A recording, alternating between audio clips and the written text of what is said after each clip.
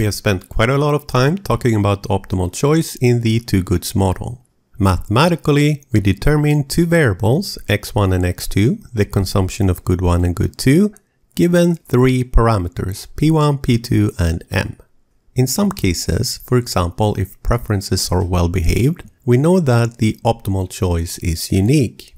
If this is the case, the optimal choice of x1 and x2 will depend on the three parameters p1, p2, and m, and we can write the optimal choice of x1 and x2 as functions of these parameters. These functions are called the demand functions for good 1 and good 2. If I know the demand functions, I can simply plug in prices and income into these functions, and they will return the optimal bundle. If it is the case that the demand function for good 1 is increasing in income, then we say that good 1 is a normal good. We make a similar definition for good 2. Good 2 is normal if the consumer increases her consumption of good 2 when her income increases. Here is a picture illustrating the case when both goods are normal. The graph shows the optimal bundle for a consumer with given prices and a given income. If her income increases, the budget line shifts outwards. The slope is the same since there is no change in prices. With this higher income, this is her new optimal bundle. We see that there is an increase in both x1 and x2.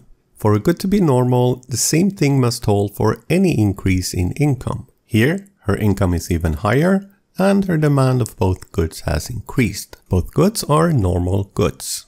If the demand function for good 1 is strictly decreasing in m, then we say that good 1 is inferior. Don't confuse an inferior good with a bad or a neutral good. The term inferior good is typically used only for goods that are desired, but which has the property that we tend to consume less of it when income increases. If we reduce our consumption of good 2 when income increases, we say that good 2 is inferior. In a two goods model with well-behaved preferences, if one good is inferior, the other one must be normal. Here is a picture illustrating preferences and optimal bundles when good 1 is inferior. We start with an income, the budget line, and an optimal bundle. Income is increased and the budget line is shifted outwards.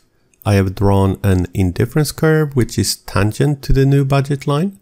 We see that consumption of good 1 has decreased while consumption of good 2 has increased.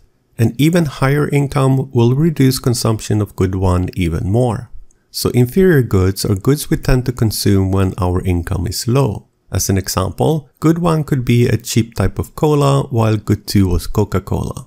With the low income, consumption of the cheap type is large, while as income increases, the consumer switches away from the cheap type of cola. Here are two mathematical examples.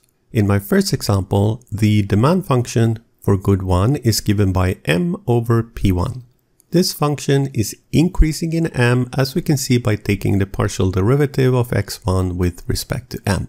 We get 1 over p1 which is strictly positive. Therefore, good 1 is normal.